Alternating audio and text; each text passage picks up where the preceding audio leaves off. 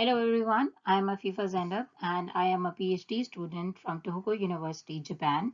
I am working in the System Bioinformatics lab under the supervision of Professor Kinoshita Sensei.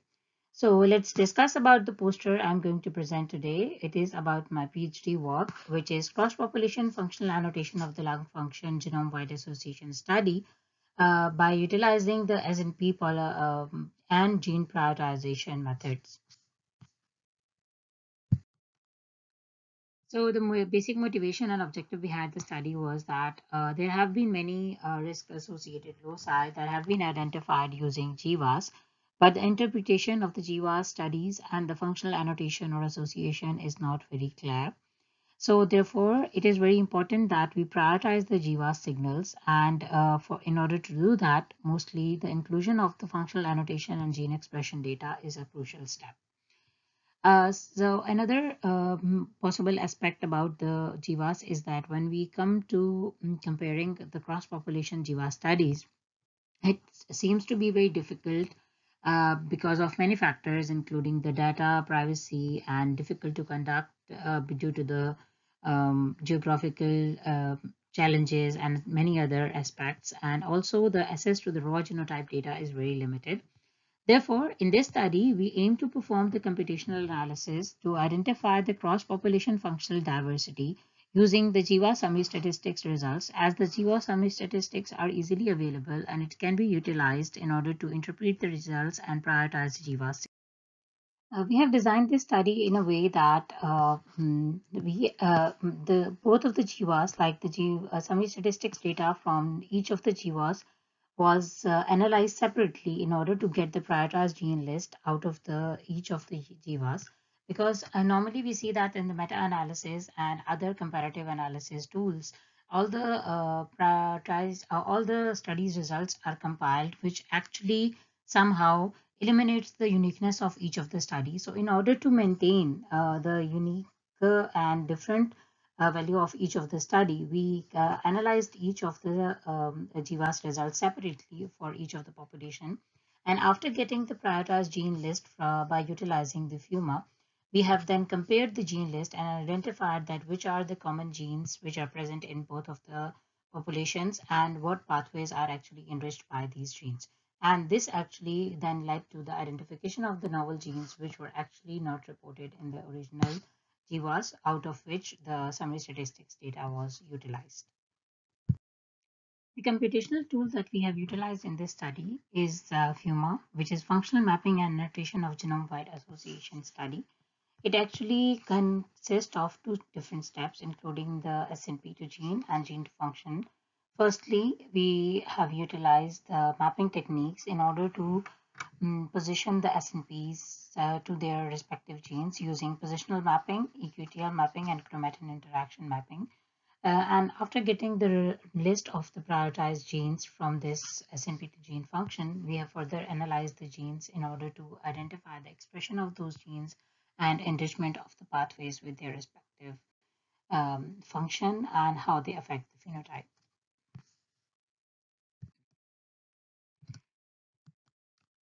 So moving toward the next, the GWAS GWAS data that we have used in this study was a forced expiratory volume in 1 second.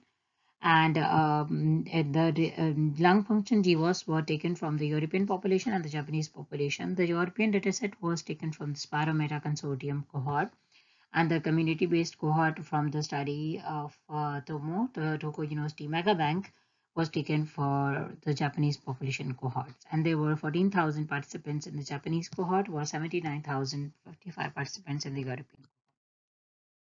Furthermore, the first step in the analysis of the results was that a magma gene-based test was performed, and associated loci, which were obtained from the input GWAS summary statistics, were mapped to the reference genomes in order to check the position of the genes in which they correspond. In case of the Japanese, it's East Asian population, and in case of European, the 1,000 genome project, the reference genome of European population was used. Furthermore, in the next step, the gene SNP and gene prioritization was performed, and the summary of the results is shown over here. This is the summary for the Japanese population, and this one is for the European population. So basically, three different type of mappings were utilized. Positional mapping using the CAT score for identification of the deleteriousness, while the EQTL mapping was used in order to include the expression data of the lung function tissues.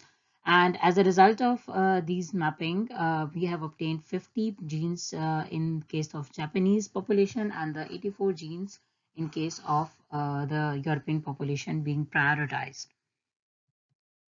And this is also one of the SNP prioritization results. That is, NOR was utilized for the SNP annotation.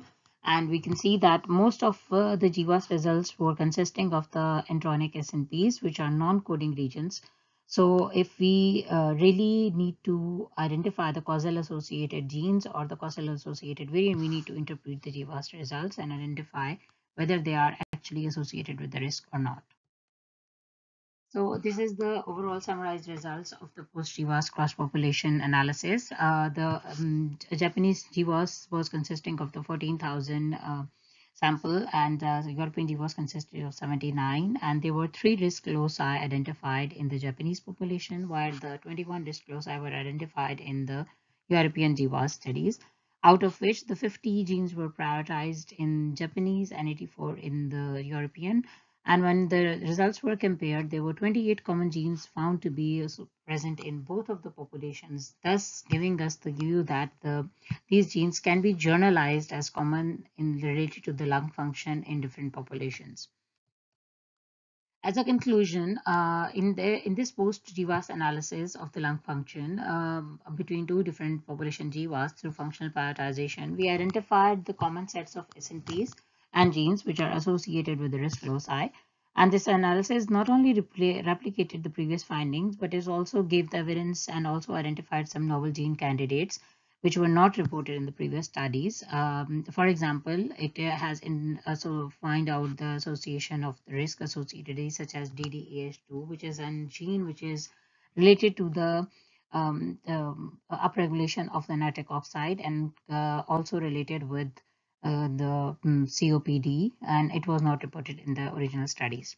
So we believe that the study will help in understanding the complex genetic mechanisms related to the disease, considering the ethnic diversity. And furthermore, it was supported by the GST Spring Tohoku University grant number, the GST Spring project grant.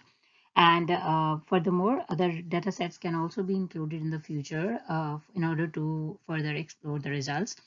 And we believe that the experimental research is further required in order to validate the findings. And in order for details, you can see the poster. And also, if you have any questions, please feel free to ask me. Thank you so much.